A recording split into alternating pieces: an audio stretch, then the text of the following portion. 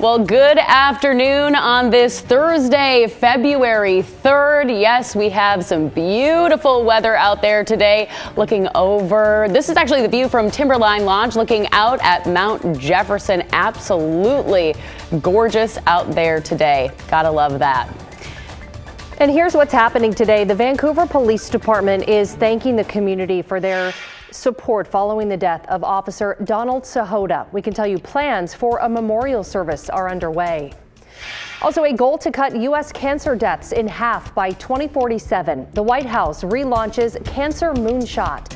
You can hear from a local researcher who advised the president on the initiative. A new education bill is on the docket for Oregon lawmakers. The proposal would allow more parents to choose how their child gets their education. And we begin here with breaking news of this hour. A volunteer firefighter hurt while battling a barn fire this morning has died from his injuries. Our Christelle Kumwe is live in St. Paul where this fire happened. And Christelle, you just got an update from the fire department. Yes, I did. And 30-year-old Austin Smith lived in St. Paul. He had been a volunteer with the St. Paul Fire Department since early 2015. We just got a photo of him. The fire started at about 4 this morning. Firefighters say there was an explosion at the barn shortly after they arrived. That's when Smith got hurt. He was airlifted to OHSU in critical condition. Mark Daniels with St. Paul Fire Department says the loss of Smith leaves a hole in this very tight-knit community. Our hearts are broken, and he'll be sorely missed, and it's felt very, very deeply in our community here. Austin leaves behind a wife and extended family here in St. Paul. As of right now, the fire is still under investigation, and there is no cause yet released.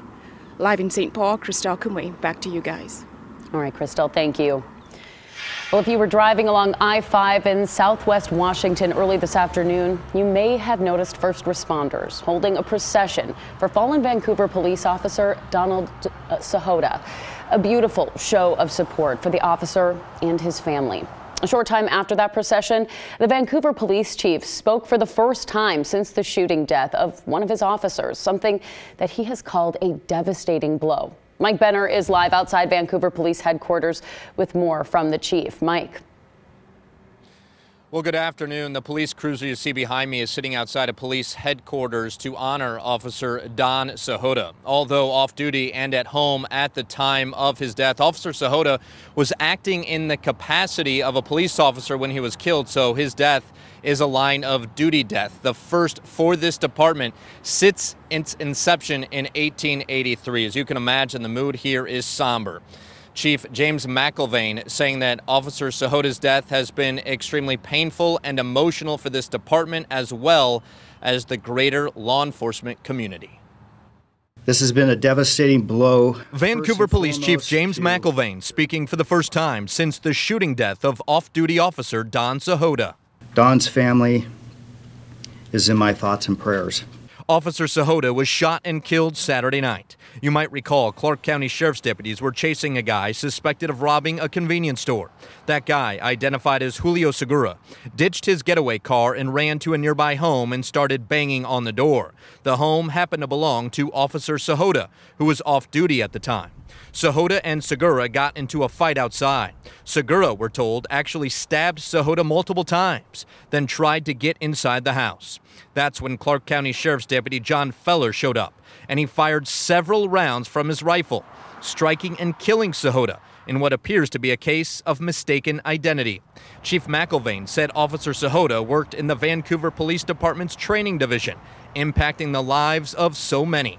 The chief then shared this statement from Officer Sahota's wife and kids. While police officers are heroes, they are also human. Being a law enforcement family, we understand that this is one of the hardest jobs in the world, often involving split-second decisions that mean life or death. We would like everyone to know that we hold no ill feelings toward the Clark County Sheriff's Office or the deputy involved in this tragedy, and hope others can show them grace as well.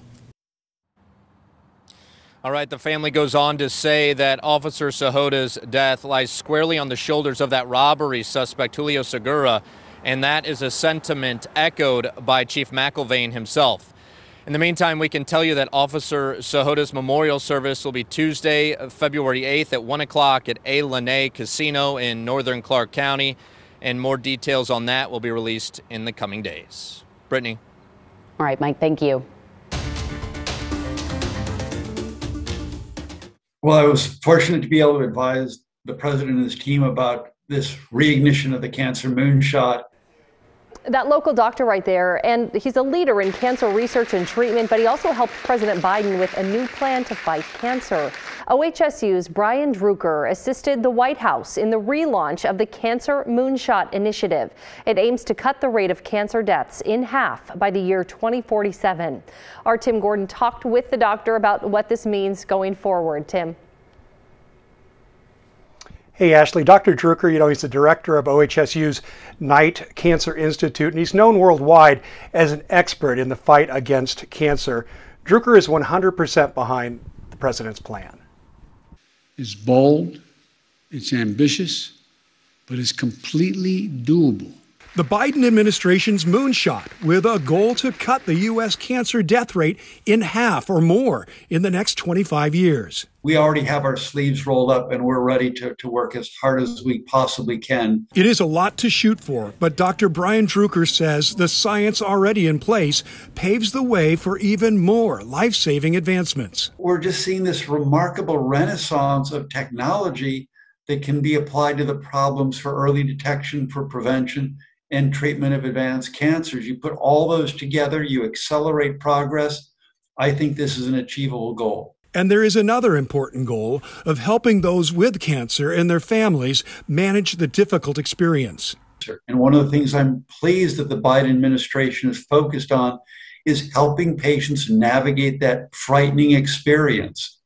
And you think the three most fearsome words are, "you have cancer." 3 words said far too often. Cancer currently kills 600,000 Americans a year. But Dr. Drucker sees great hope in new early screening methods that catch cancer more easily. The OHSU Knight Cancer Institute is working with one company that's developed a single blood test that can detect 50 different types of cancer at early stages. And think how revolutionary that would be if you could go to your doctor once a year and have a blood test to screen you for cancer, and that it democratizes the availability, accessibility, because it makes it so simple. And the moonshot includes a big emphasis on new effective prevention and treatment options.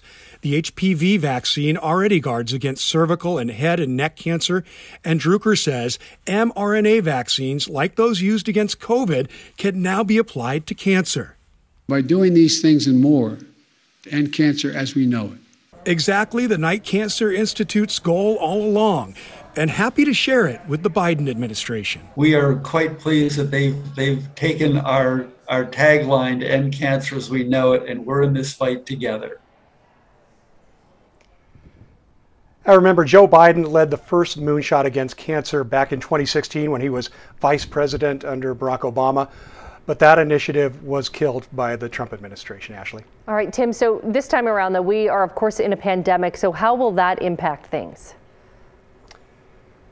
Right, well, we mentioned some of the scientific advancements from COVID that can help. But in terms of cancer screening, this has been really tough. A lot of people went without in the past couple of years. And Drucker actually estimates 10 to 20,000 Americans lost their lives because they weren't getting screening during that time. So that is definitely something that they'll want to get on top of and get screening going, with a particular focus on underserved and rural communities, Ashley. Sure. Okay. Important stuff. Tim, thank you. Tensions are mounting in Oregon's capital. Days after lawmakers came to Salem for the short session, Governor Brown weighed in on which issues they should tackle. Maggie Vespa joins us. And Maggie, the governor's State of the State address today really zeroed in on housing and creating jobs. Yeah, Brittany, it did. And there's also now a growing consensus among her critics that the governor's remarks had one glaring omission. They note she failed to address the surge in violent crime. A little history here. This is Governor Kate Brown's last State of the State before term limits force her to step down next year. It comes amid the short session in Salem, as you said, where over the next month, lawmakers will be hammering out a long list of budget items. And as we said, the governor named her own list of priorities. Among them, job creation via one specific and high-profile package. Future Ready Oregon is a $200 million package that invests in job training with a focus on 3 key industries in need of skilled workers: healthcare, tech and manufacturing, and construction. Now, the governor also called on lawmakers to pass a $400 million funding package aimed at building more affordable housing and tackling the housing crisis. She also trumpeted Oregon's COVID policies. The state's mask mandates, of course, are among the strictest in the nation. As we said, Republicans in particular are hammering the governor for failing to talk about the surge in gun violence and crime. Oregon Senate Republican leader Tim Knopp writing, "Crime is at record levels here in Oregon, but you wouldn't know that by listening to the governor's speech." He added, "People don't feel safe, and Republicans share their frustration and anger. The lack of urgency Democrats have brought to this crisis is shocking," end quote. We reached out to the governor for comment, but no response yet. Guys, back to you. All right, Maggie, thank you. Oregon lawmakers will be looking at more than 250 bills in this month-long session. One of them is a proposal that would give more parents a choice as to how their child gets an education. Christine Pitawanich explains. Right now in the state of Oregon, once a school district has 3% or more of its students enrolled in a virtual public charter school outside the district, it generally can start denying requests. School districts get thousands of dollars for each student, which helps funding for public schools and is the main reason the cap came into existence. But some parents say the cap takes away parent choice. Our oldest daughter, she was being bullied at school. So Danny Zimmerman tried to enroll his 8th grade daughter in a virtual public charter school. I hit send. Within 10 minutes of me hitting send, we got the denial. The district, Lincoln County Schools, confirmed the denial was due to reaching the 3% cap. Zimmerman is not alone in his frustration. I had a lot of constituents email me about it. Oregon State Representative Jack Zika, who represents Redmond and the surrounding area, is sponsoring House Bill 4119. The bill, what it does is it just removes that 3% cap. A similar bill is also in the Oregon State Senate, but those in support of keeping the cap cite lower graduation rates and poor educational quality. In a statement, Oregon Education Association President Reed Scott Schwalbach wrote in part, "Raising the virtual enrollment cap also creates incredible instability in our state's ability to guarantee the resources our students need to thrive for Oregon's public school system."